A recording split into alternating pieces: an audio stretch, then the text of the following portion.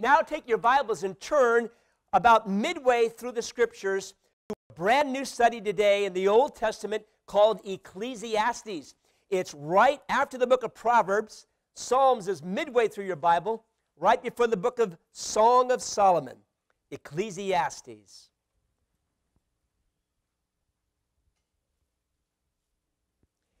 In May of 1996, journalist John Krakauer was part of an expedition that reached the top of Mount Everest. 12 of his companions were killed in the highly publicized descent, which he included in his chilling book entitled Into Thin Air.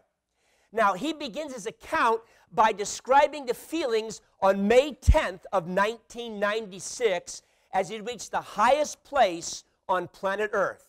Here's what John wrote. Straddling the top of the world, one foot in China and the other in Nepal, I cleared the ice from my oxygen mask, hunched a shoulder against the wind, and stared absently down into the vastness of Tibet below. Now, I'd been fantasizing about this moment and the release of emotions that would accompany it for many months.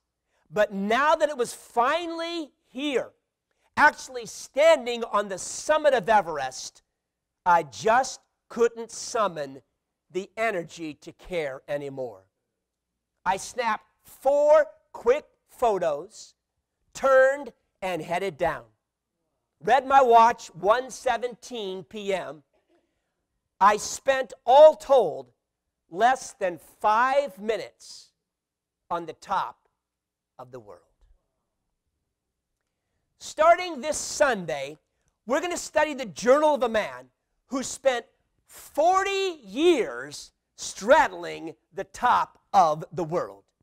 This man achieved the apex of success and accomplished what no other human being in the history of humanity has hoped to accomplish. This man reached the top of the planet intellectually, occupationally, experientially, and yes, even sexually. If someone asked, have you tried? His response would have been there, done that. Everything this man experienced. But like Krakauer, it left him deeply disillusioned, for in all of his passionate pursuits, he had temporarily put God on the back burner of his life. And whenever that happens, you lose the luster and the joy and the meaning for life. His story is found in one of the most fascinating books of the Bible. It's called Ecclesiastes, and it's on your lap today. It's taken from the Greek word ekklesia. Kaleo, to call, ek, a preposition out. It means the called out ones. The Hispanics have a word for the church. It's iglesia. They get iglesia from this word ekklesia. It's the New Testament word for church. And so therefore, the book is spoken, as it were, to the congregation. It's a message to the church. Let's begin by looking at the introduction, and let's meet the messenger in verse 1 of Ecclesiastes chapter 1. The words of the preacher, the son of David, king in Jerusalem. The author, David's son, Solomon. He was an illustrious man. His daddy left him with a massive estate, and the great thing is that David had fought all the bloody battles prior to Solomon's arrival to the king. Therefore, he had complete peace, complete joy, and the ability to do what no other king in history and no other president in America could ever do, and that is live a life free from national and international conflict. Everything was peaceful, therefore he could go into the experiments and joys of life. Now initially he started off well. 1 Kings 3:5 said he sought God, seeking for great wisdom and insight from his Father in heaven. But 1 Kings 11 tells us as time went on, Solomon began to slip. He toyed with false deities, which turned his heart away from God, and he entered into relationships with multiplied honeys. Many, many, many women, as we will talk about even in the weeks to come. Now this brought great glory to Solomon and great agony to God.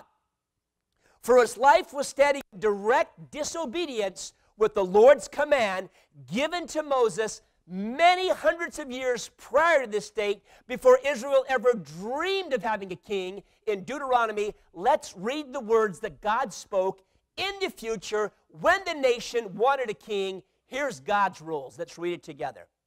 He shall not multiply wives for himself, or else his heart will turn away. Nor shall he greatly increase silver and gold for himself. Solomon did it both. He was the richest king, and he had more wives than any king has ever had, maybe in the history of humanity. Now, his story is what happens when you choose to pursue all the joys of life apart from a passionate relationship with the Creator himself. It has been said that in the morning of his life, he wrote the Song of Solomon, a prose of passionate romance for the husband and wife relationship. And then in the noontime of his life came Proverbs, a book of heavenly rules for earthly living on the main streets of life, which we're examining every other Thursday night in the Bible study I have at my house with the college group. But in the evening of his life, the sunset of his life, came the book that's on your lap today, Ecclesiastes. It's a regretful, respective look at the disillusionment of life. And we're going to see parts of joy as well, but there's a lot of sadness that is seen throughout the pages of Ecclesiastes.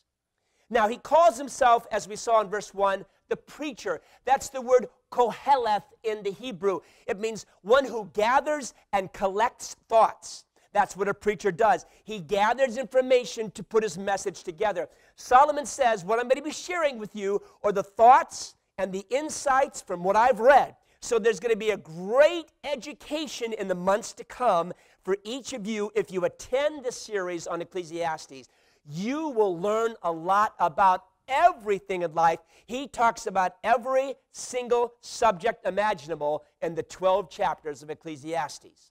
He gathers it all together and he gives it to us. That's the messenger. Now we notice, secondly, the message, verse 2.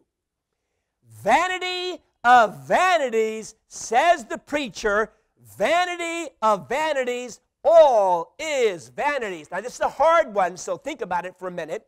Can you guess the repetitive word? Well, it's used a bunch of times. Actually, it's found 38 times in 12 chapters. It's the Hebrew word havel. And havel, translated vanity, means to be empty, means to be futile. It's a vapor.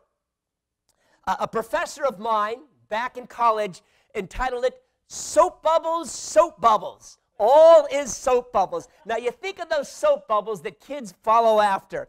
And they're kind of fun because they're nice to look at. Until you touch a soap bubble, and what happens? It pops. And when it pops, it disappears. And the message of Ecclesiastes is every single thing you touch in life will disappear. Marriages disappear, children disappear from your home, jobs disappear, eventually your health disappears, and finally what happens? You disappear as well. And so it's the message of disappearance. It's the message of vanity. Now, when we think of vanity, we connect it with egotism. And vanity, of course, is always based on not truth, but it's based on an illusion. A woman came to a pastor and said, Pastor, I have to confess that when I talk to the Lord about my sins, the number one sin that I confess most of all is the sin of vanity. He said, how so? She said, every morning when I get up, I spend a half an hour looking at my reflection in the mirror. He said, my dear, that is not the sin of vanity. You are suffering from the sin of imagination. Vanity is imagination. Vanity is an illusion.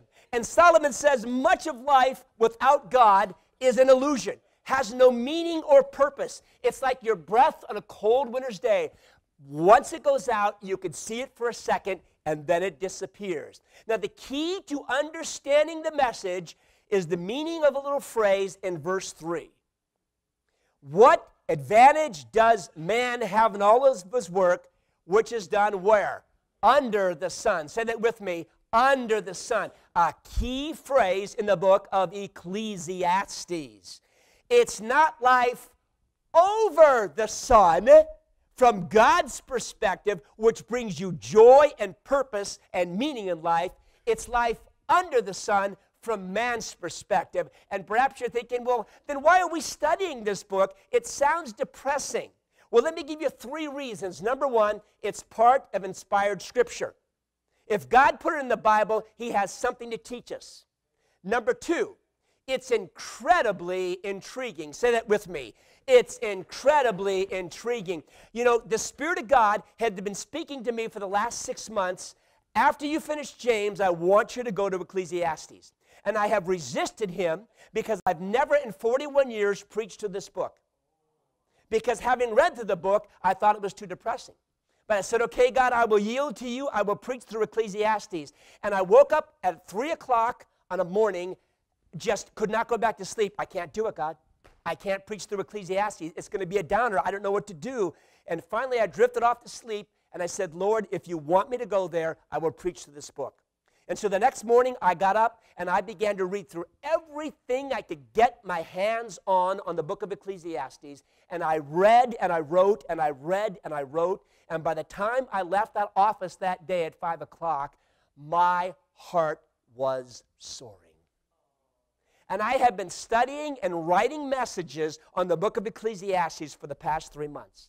I have been consumed with this book because it's like candy to a kid who's never had it before. It is absolutely intriguing. God has some great lessons for us to learn in Ecclesiastes. And the third reason that we look at this book is because it is remarkably relevant. This may be the most relevant book out of all the 66 books of the Bible. Listen to some of the topics that he will tackle in Ecclesiastes. Injustice to the poor, chapter 4. Crooked politics, chapter 5. Are we dealing with that today? A desire for the good old days. We're going to preach about that. Oh boy. I wish life was like it used to be. We'll talk a lot about that. He will also talk about guilty people being permitted to commit more crimes, chapter 8. Sound relevant? And how about this one, chapter 10? Incompetent political leaders. I mean, come on. The timing is unbelievable. In fact, do you know, I've timed it out, the message right before, the message directly before the national election, which is going to determine who will be our president this next year, days before that, I'll be speaking in a passage in Ecclesiastes that talks about how we treat those in leadership. It's amazing how God has put this together. I can't wait to share these insights with you. This is so up to date. What we read in Ecclesiastes is what you hear on the soap operas, is what you definitely are hearing in political speeches today. You're hearing it in the halls of academia and on the streets of any city. It's despair, it's despondency, it's disillusionment. Back in the 70s, it was called existentialism, and then it took a back seat for years, but now it's returned to the college campus again today. We've had so many experiences. We are filled with every single tidbit of knowledge that we could gain our hands on by pushing a button or a couple little levers on what we call the computer. That we have everything in life and we are bored with life. That's the message of Ecclesiastes. One professor wrote, in a school I visited, a student had inscribed on the hallway wall these words, "Tomorrow will be canceled due to a lack of interest." Does that sound like today? That's Solomon. I have seen it all. I've experienced it all. And Solomon said, I'm bored with it all. What is he bored with? First of all, he is bored with the redundancy of nature. You could write that down. He is bored with the redundancy of nature, verse 4. Generation goes, generation comes. The earth remains forever. The earth stays, you and I don't. as I've scanned just the past few years in which we've been in this building, I've thought of the people that I have buried. Do you remember those people? Don Eggleston, Meg Brazil, Jordan Abranco, Jim Matheny, Bob Wallace, Ray Alvarez, Helen Lynch, Wanda Kuykendall, my mom, Lou Garcia. If you were close to them, they hold a special spot in your heart. But if you're going to be honest with Solomon and honest with Pastor Rick, honestly, you haven't thought about those people in a long time. When people die, I'm amazed at this. I traffic in the life of death. And people are thought about. Everybody is consumed with all the information that goes into the preparation of the eulogy. And everyone shows up in the dozens and the hundreds sometimes. This place has been packed out with 300 people at a funeral, and then no one talks about that person again. This is life. This is what Solomon is addressing.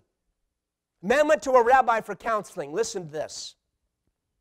2 weeks ago, he said, for the first time in my life, I went to the funeral of a man my own age. I didn't know him well. We worked together. We talked from time to time. He had kids the same age as my kids. He died over the weekend. It could have easily have been me. That was 2 weeks ago. They've already replaced him at the office. His wife is moving out of state to live with her parents. 2 weeks ago, he was living 50 feet away from me. Now it's as if he never existed. His life was like a rock falling into a pond of water. The water is the same as it was before, and the rock isn't there anymore. May 2nd, I went to the checkout line at Ralph's. 2 popular magazines had huge, full-page pictures, and underneath a caption. Prince, musical genius, dead. Big news, May the 2nd, not news, August 7th. Because Prince has gone the way of Robin Williams, Michael Landon, Michael Jackson, David Bowie. When's the last time, honestly,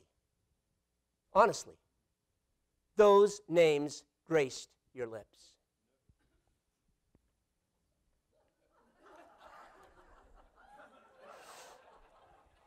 Here's what I find fascinating.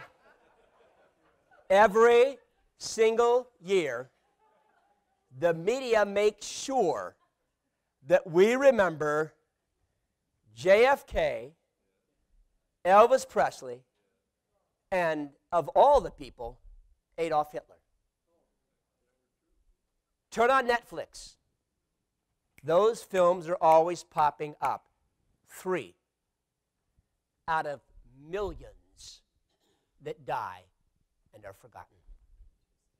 That's what Solomon is saying here. Wisest man who ever lived, remember. Generation goes, generation comes. That's the second aspect of life. This last year, we've seen the births of Aliyah Leilani, Noah Juarez, Max Dressendorfer, Isaac Relator, Alyssa Brown, Alice Rose. This is life. They're buried, they're born. They're buried, they're born. They're buried, they're born. They're buried, they're born. That's it. And those who were born will be buried as well. And Solomon said, I've been watching it for a long time, and to me, it seems redundant. Verse 5. Also the sun rises and the sun sets. Hastening to its place, it rises again. There's the sun rising in the east. Wait a few hours. There's the sun setting in the west. Then it scurries around to the opposite side of the earth while you're sleeping, pops up again. How often does that happen? every day, every week, every month, every year, every decade, every century, every millennium. Just keeps happening again and again and again and again. And Solomon says there's a redundancy in it, but it cannot be stopped. Time can't be stopped. And yet there's death all throughout it. Douglas Caffey posted this poem on the website of the International War Veterans Poetry Archives. The morning wears a fresh white rose, gleaming white on white from head to toes. At noonday, the rose begins to wilt, showing splotches of patchwork quilt. At evening tide, the rose is dead. Now it lies in a silent bed. Buy my bride a beautiful bouquet of roses. They look so lovely. Just give them a few days. They've already began dying the moment they were cut from the vine. So it will be for you and me. You say, that sounds disconcerting. It will be disconcerting if you, as a Christian, and I would say at least half the Christians probably are like this, are living life under the sun, not spending much time at all, maybe Sundays if they're lucky, thinking about God. And so this is how they see life. These are the things that cross the person's mind who's not walking close to Christ. They're not talking about it, but they're thinking this way. That's why they're engaging in all the worldly activities around them, trying to find satisfaction in something that will never meet the needs of the soul. And Solomon goes, listen to me, I tried it. It doesn't work. Life under the sun, verse 6. Then I think about the wind blowing to the south, turning to the north, swinging around. I had an experience like this a number of years ago. I think it was about 13 years ago. I remember a day I said, I'm going to spend the whole day surfing trestles and let's just see what happens. I arrived in the morning. There was no wind. That's great. About 8:30, the south wind came up. Ooh, that's bad for surfing trestles. It blows right in the face of the waves. And then at about 11:30, it moved around to the west wind, a little bit better. Then at 1 o'clock, it swung around to the northwest wind, just a tiny bit better. And then at 3 p.m., it came to the east wind, which is the only wind in California good for surfing because it blows straight off the land into the faces. But here's the point. In less than 8 hours, I saw the wind change directions and move to every single point of the compass. Jesus said the Spirit of God in John chapter 3 is like the blowing of the wind. When it comes to the Holy Spirit, you cannot capture him. You cannot corral him. You cannot control him.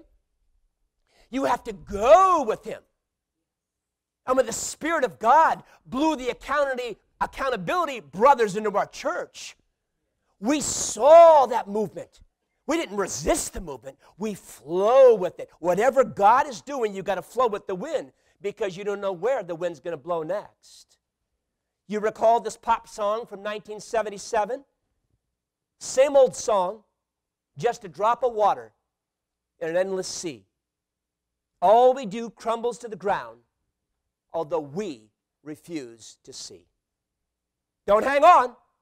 Nothing lasts forever but the earth and sky. It'll all slip away, and your money will not another minute buy. And then the chorus. Dust in the wind. All we are is dust in the wind. That's what Solomon's saying. Verse 7. Look at the rivers. They flow into the sea. The sea's not full to the place where the rivers flow again. Solomon describes the earth's hydraulic cycle. Did you know that 97% of all the water on planet Earth exists in the oceans and the seas? You've been thinking it exists above me because I've been feeling it and all this humidity. But do you know in all the humidity you feel, 0.0001% is in the atmosphere. That's all. Most of it in the ocean. Now, there is a hydraulic cycle in which the water keeps circulating. It goes to the top, it comes to the bottom, it goes to the top, it keeps moving, the rivers keep flowing. He said, but at all these little changes of minute percentage, most of the water, like most of life, seems to stay the same. This is the redundancy in which he's speaking of. He sees it as a picture of the redundant life of the non-Christian and the Christian who won't put God first in their life, and therefore nothing makes them happy. And I want to tell you something today. If you're dissatisfied, if you're depressed, if you're struggling, if you're not thrilled with life, and I get that way, it's because God's not first in your life. I was talking to him about that in the way to come to church today, is every time I get in the car, I use that as a time for prayer between me and the Lord. People go, if you listen to the song, I don't have time for songs. I only have time for prayer. And when I'm in the car, I'm talking to God. That's just my choice. I'm not saying you don't have to do that. I'm saying this is a great time for me and God to connect. And when I talk to the Lord about life, and when I think about the things that bother me and take away my satisfaction, and I have just about 3 or 4 things. I don't need much in life. But when I'm missing one of those 4 things, I'm sad, and I'm thinking, why am I sad? And God said, it's because you're trying to find satisfaction under the sun, Pastor Rick. Not with the sun. William Moulton Martin did a survey in which he interviewed 3,000 individuals. And he asked the question, what do you have to live for? He discovered 94%. You hear that? 94% weren't living at all. They're just waiting. Waiting for children to grow up and leave the house. Waiting for the next job or the next promotion. Waiting when things will be better, or at least different. Waiting for the chance to take a trip. Waiting. Life had degenerated not into living, but into waiting. Now listen. You and I are waiting. We are waiting for what Titus chapter 2 and 13 calls our happy hope. It's the sudden and spectacular arrival of the Lord Jesus Christ. But we don't wait like the rest of the world, because in that waiting room experience, we're told in 1 Peter chapter 1 and verse 9, God infuses you with joy inexpressible and full of glory. That's waiting for the person who is waiting for something above the sun. And so when you're missing the joy, get above the sun, not under the sun. If your wife, if your kids, if your relatives, if your friends, if your church member is down, they're living life under the sun. Tell them to get above it, to get with Christ. And I'll bet, I'm not a betting man, but I would bet 60 or 70% of Christians live most of their life under the sun. This book hopefully will help you to get out from underneath that. That's the design by the Spirit of God. We don't have to be stuck in a sad sack state of Solomon. Amen? Verse 8. All things are wearisome. Man's not able to tell it. My eye is not satisfied with seeing, nor is the ear with hearing. What does that mean? Got to get something new. That's my daughter. My daughter Carla, she turned 39 this year, went down to do her wedding in Mexico to a wonderful man named Richard. They love each other, and they had the same personalities. They're moving and checking new things out all the time. When Carla was 12 years old, I said, honey, what do you want to do when you get older? She goes, Dad, I want to move to Europe and be kidnapped by the gypsies. I just want to see the world, and that's all Carla does is see the world. She said, Dad, last year, out of 365 days, Richard and I spent 300 days of that in the air. She has traveled this planet everywhere on the planet again and again and again because she has a passion for new things. New cultures, new customs, new countries. And maybe you don't travel like that, but I see that with people. It's amazing. I talk with older people, people who look like they're about ready to die, others who aren't dead, but I think they are dead. They're just barely moving, you know. And all I've got to do is mention something in the news. Woo, the news. They perk right up.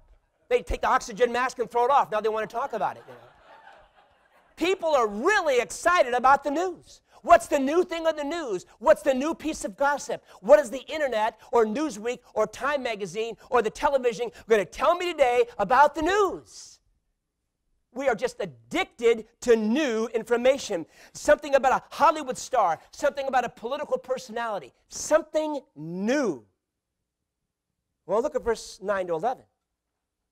That which has been always will be.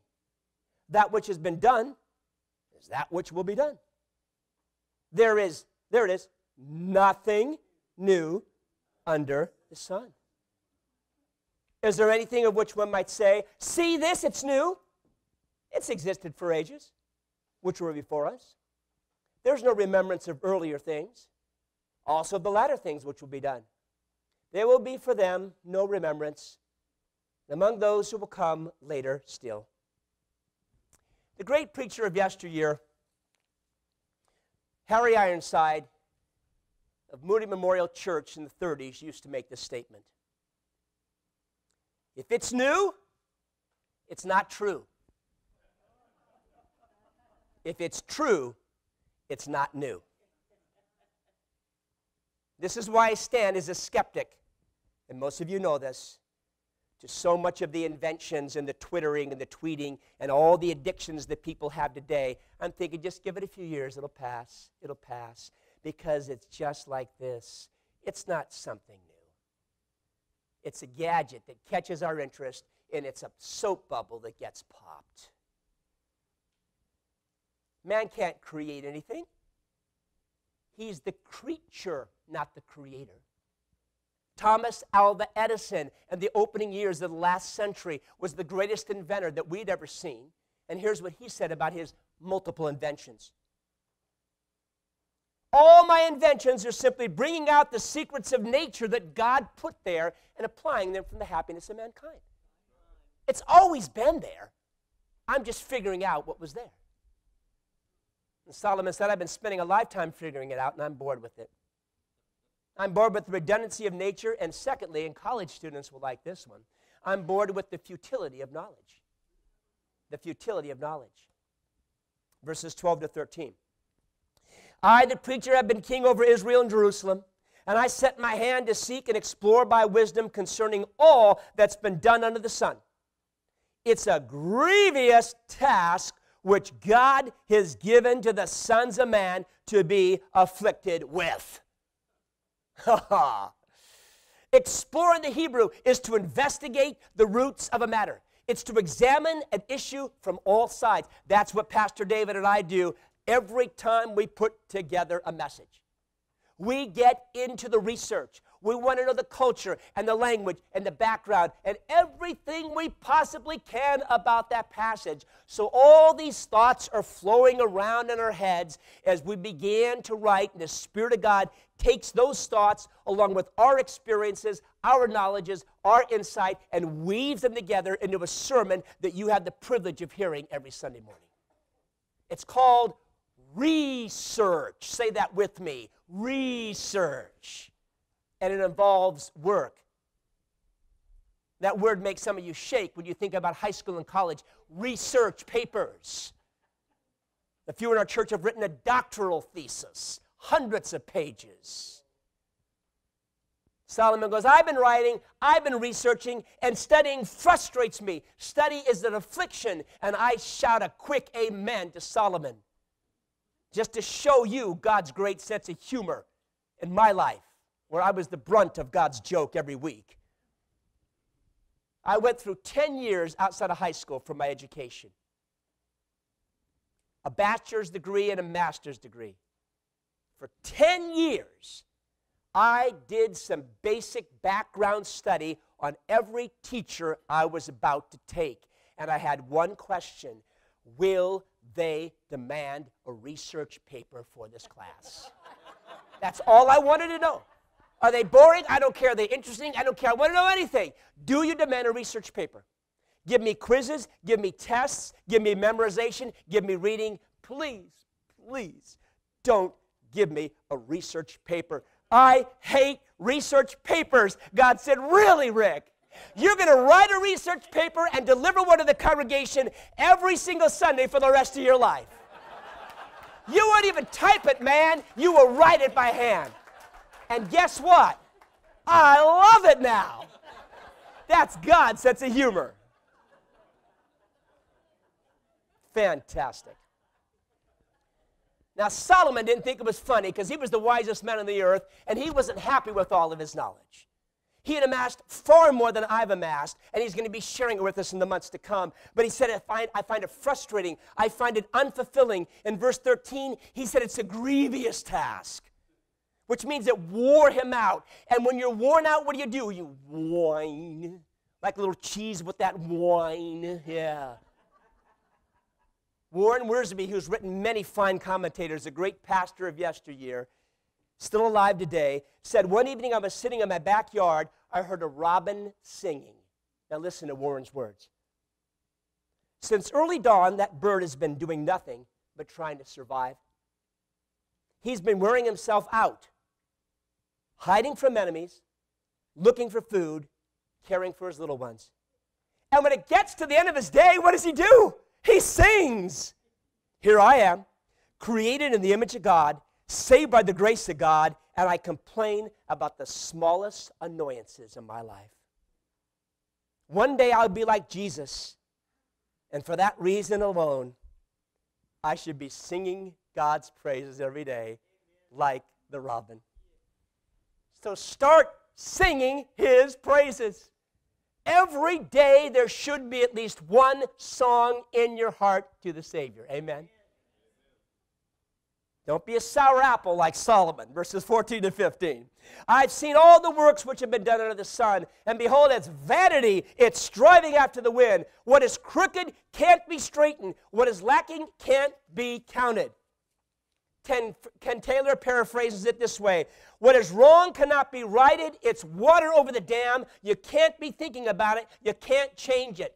But when the wisest of the wise walked this planet, he changed a lot of things.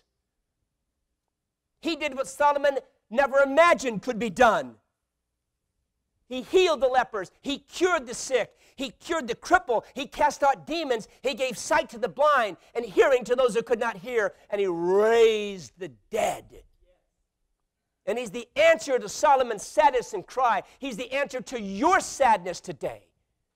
Jesus could do the miracles. We have people in this congregation today who've been diagnosed with cancer this week. And that's not a fresh thing to Orange Coast Community Church, because it was just last year we had 5 or 6 diagnosed with cancer. Guess what? They're still with us today.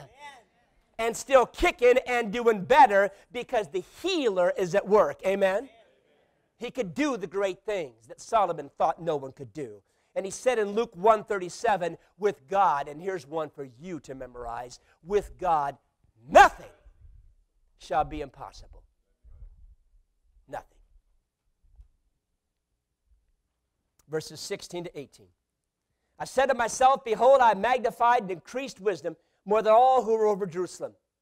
Incidentally, the Bible says no one who's ever lived was wiser than Solomon. So you're going to get wisdom in this book. Before me, my mind has observed a wealth of wisdom and knowledge. I set my mind to know wisdom and to know madness and folly. We'll talk about that next week. I realize that this also is striving after the wind. Because in much wisdom, there's much grief. In increasing knowledge, increasing pain. Every high school and college student could shout what? Amen to that. You're in summertime, but pretty soon you're moving into school. And here comes school. Tests, homeworks, reading, memorization, projects, papers. It's just a mountain unending. I went through it for 10 years out of high school. You say, yeah, but you graduated a long time ago. It doesn't make a difference. It still haunts me to this day. Do you know that I graduated from Talbot Seminary in 1980? It's been 36 years since I have graduated with a master's degree, and I still have 2 reoccurring nightmares. 1, I'm supposed to graduate from college in 2 weeks, and someone from administration said, oh, you forgot to take a mandatory class in English. We're not going to let you graduate. And boy, I wake up in a cold sweat. 2, I'm 64 years old. I wake up on a Wednesday morning. I say, Christina, I'm going surfing. She said, you can't go surfing. You have to take a class at Biola. I said,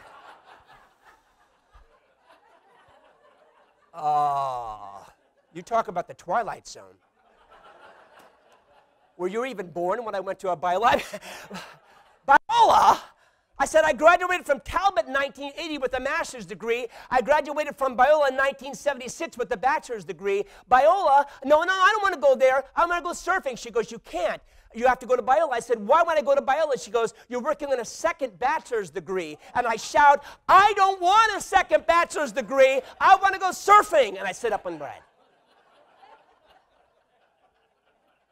I am still haunted by the horrors of education. I hook into what Solomon is saying here.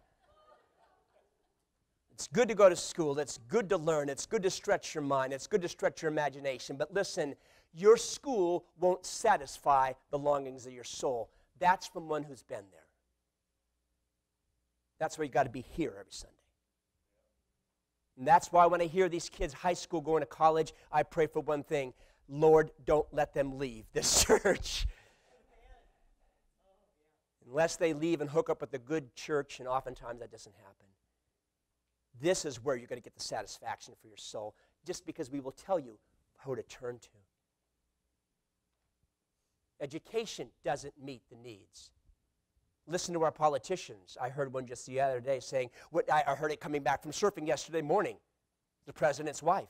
What you got to be doing, you got to be studying during the summertime, because if you're not studying the summertime, you're not going to have, you're going to, We're worshiping education today. And the education that is out there, and you could quote this, much of it is crap. No, it's worse than crap. Because crap means nothing. This stuff is destructive and devastating. I know what's being taught on those campuses. And I pray for those of you that you stay strong and you walk with the Savior.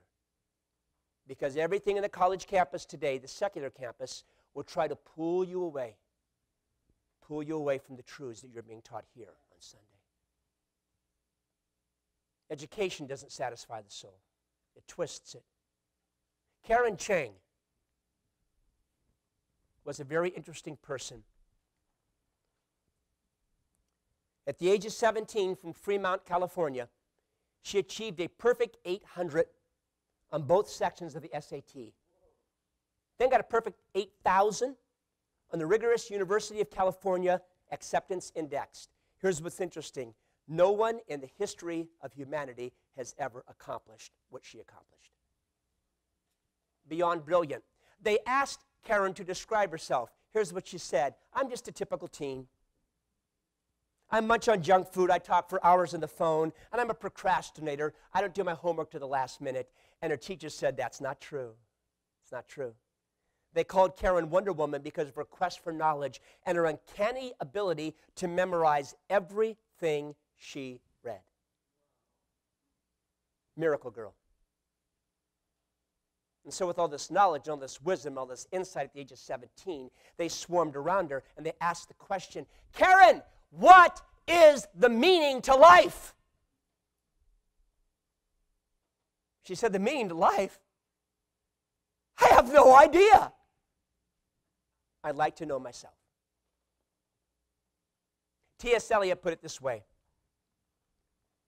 All of our knowledge has one goal and one alone: to bring us closer to our profound sense of ignorance. Josh McDowell, who graduated from my alma mater and has spoken all over the United States and the world when it comes to being a defender of Christianity, spoken every college campus imaginable. And here's what he has told students for dozens and dozens and dozens of years. Listen.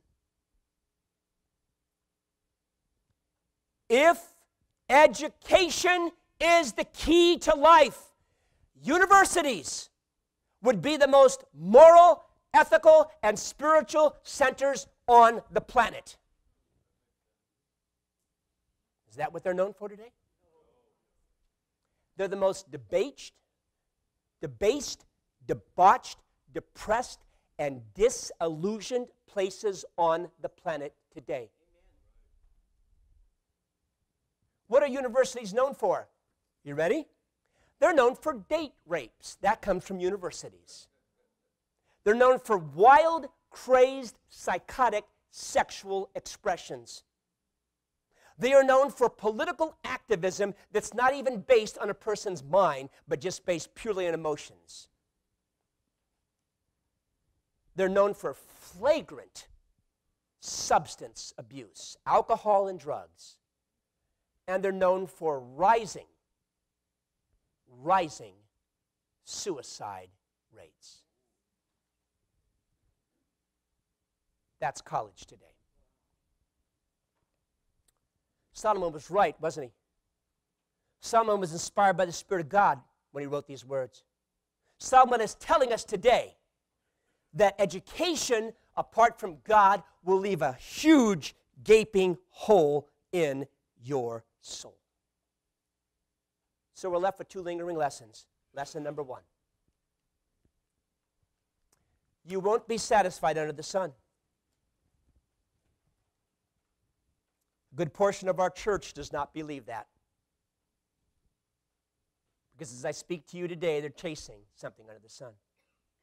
People that I pray for, people that I know, people that I care for, people that I love, have time for everything except an intimate walk with God. And they are Christians, but they're trying to find satisfaction somewhere than the sun.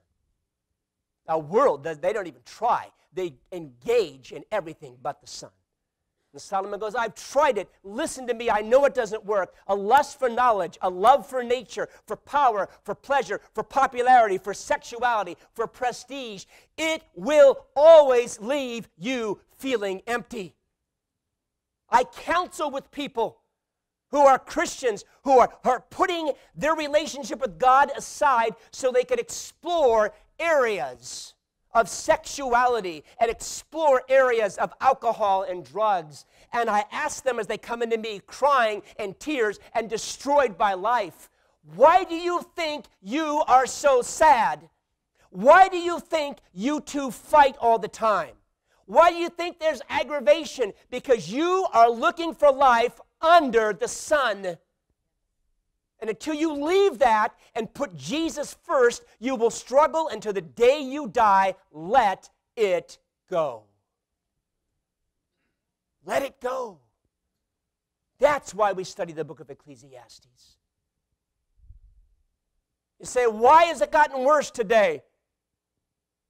We didn't hear about flagrant substance abuse. We didn't hear about rising suicide rates. We didn't hear about date rapes in the early 60s. I'll tell you why it's gotten worse.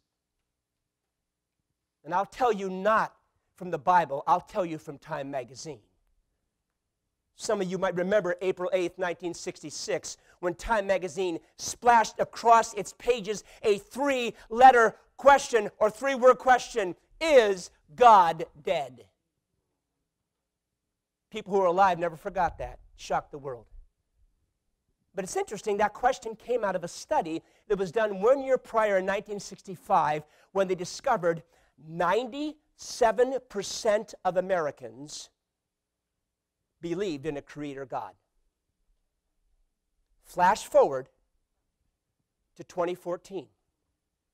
Pew Research 2 years ago did its study, discovering now 64% of Americans even believe in a God. That's why they're disillusioned. That's why they're disenfranchised.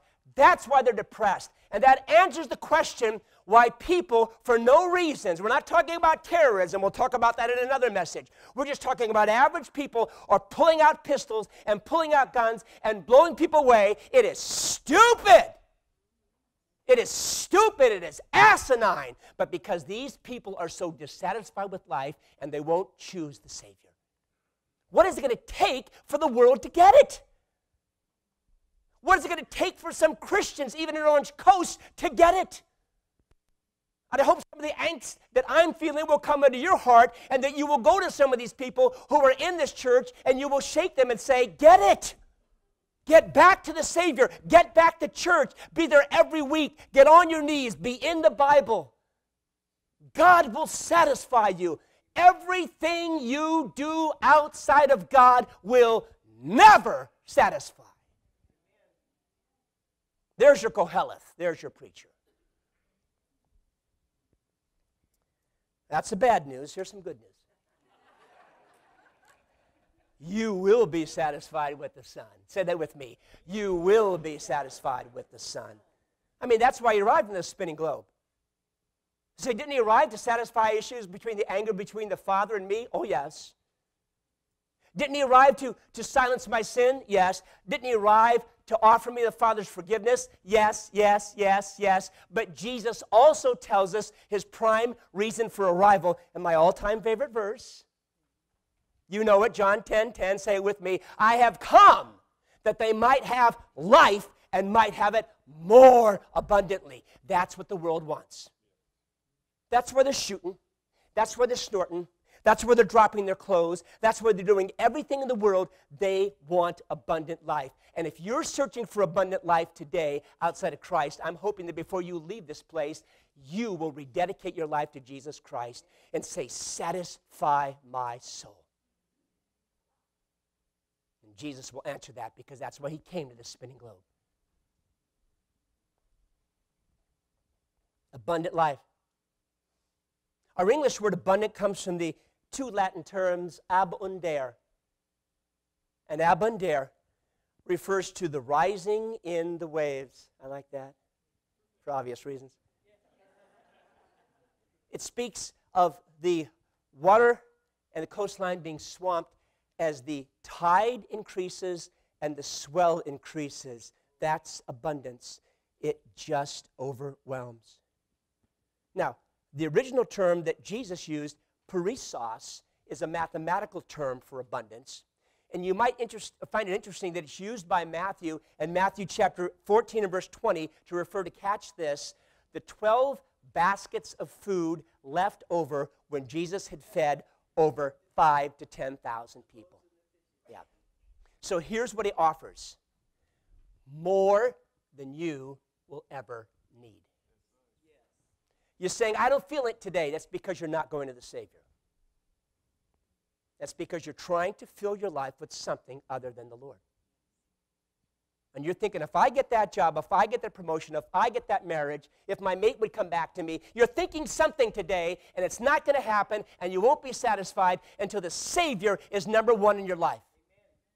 Because his promise is abundare.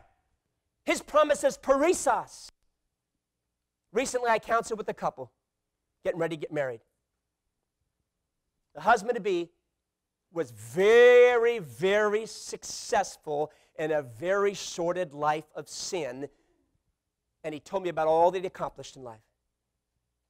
And I asked him, do you think you ever return to that? He laughed. Are you kidding? He said. Let me tell you what I have in Jesus. And began to spell out one item after another. I could never go back to that lifestyle. I have everything I've ever dreamed and asked for today. That's abundare. That's perissos. That's the abundant life. And that's what God has for you today. It's like the constant surging surf. It overflows your heart. And when it overflows your heart, it has to go somewhere. Where does it go? It goes into your family. It goes into your friends. It goes into your coworkers. It goes into the person that you see on the freeway. Everyone gets flooded by the joy and the happiness and the meaning and the purpose of your life. You end up with a surplus of satisfaction, a deluge of delight. Ask Blaise Pascal. I think he was the most brilliant mind that ever came from France. A thinker, a scientist, a mathematician, an inventor. As a boy, Blaise's grasp of mathematics led to the involvement with the Academy of Sciences as a preteen. When I'm struggling writing a 5-page paper, Blaise is writing books on theorems of mathematics at 15. Books that made his professors' heads swim because he was so brilliant. When he was 16, he invented history's first digital calculating machine. I thank God for Blaise. I am horrible with mathematics. I depend on a calculator for everything. You got to pack a calculator? You have one on your iPhone? You thank Blaise Pascal at 16 for that. Blaise Pascal also invented the barometer, the vacuum pump, the air compressor, the syringe, and the hydraulic press as a teenager. Could you imagine what that did for his success? He went straight to the top, just like Solomon. He had everything life could offer, all the wine, all the women, all the song, everything that some of you are thinking, I wish, I wish, I wish. He goes, I had it, been there, done that.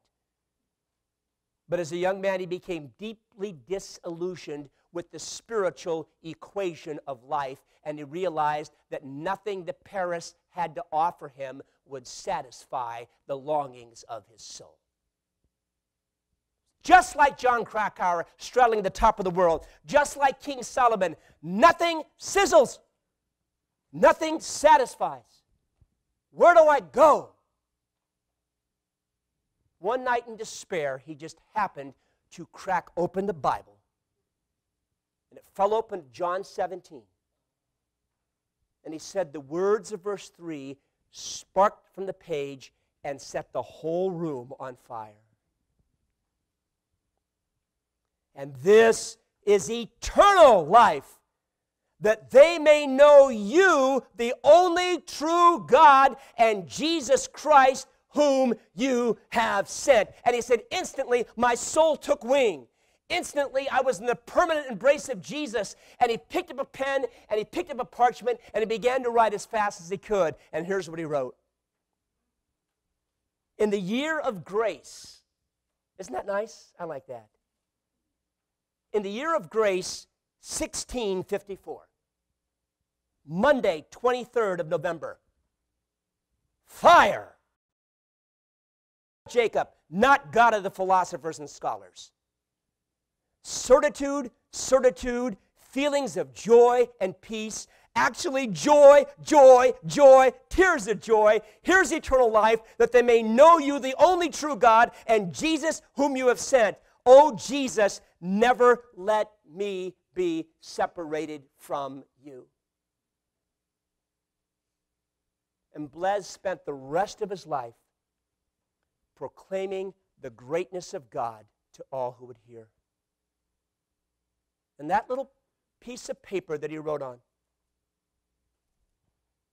was found after his death, sewn into the lining of his favorite and most expensive coat, to always be close to his heart. Who or what are you trying to fill your life with today? Let's bow together.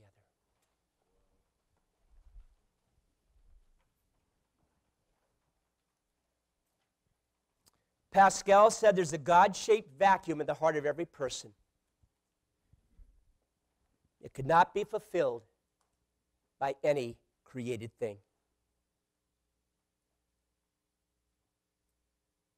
What are you trying to fill your life with?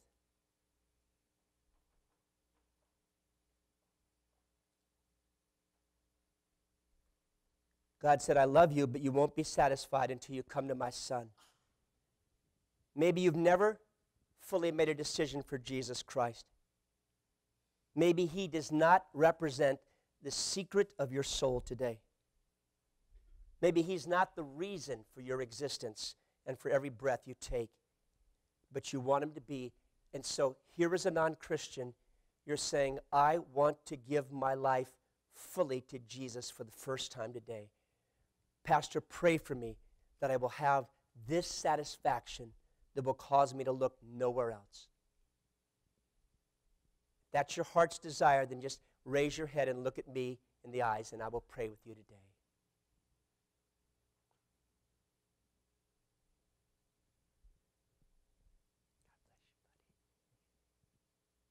You're a Christian.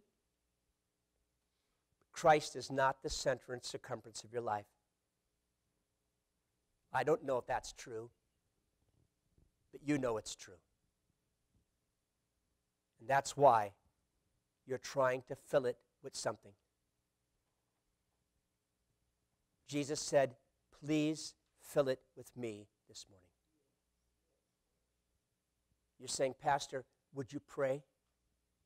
Would you pray that I will sense the filling and the presence of Christ in my life today? I need that desperately. If that's where your heart's at, then just raise your hand good and high, and I will pray for you right now.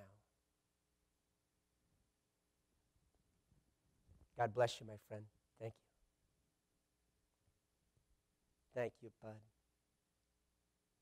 Yes, my friend. Thank you. Thank you, honey. I want to thank you, Father, for the 4 who raised their hands today. I don't know the struggles of their hearts. I only know the struggle of mine. I know I'm just like them.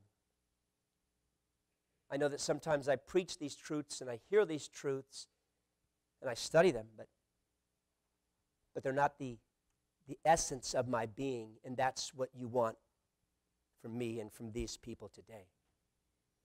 Right now, infuse them with the joy unspeakable and full of glory. Give them the certitude that Blaise Pascal had. Give them the reassurance that Jesus promised in John 10:10. And as they step out of this place and step into a world that is confused and conflicted and confounded, let them say, I could communicate the truth. I know the Christ who meets the needs of life. Strengthen their souls. Encourage their hearts. Draw them every day to time in prayer, time in your word. And let them see the difference this 1 week could make of being totally sold out to you. This is my prayer in Jesus' name.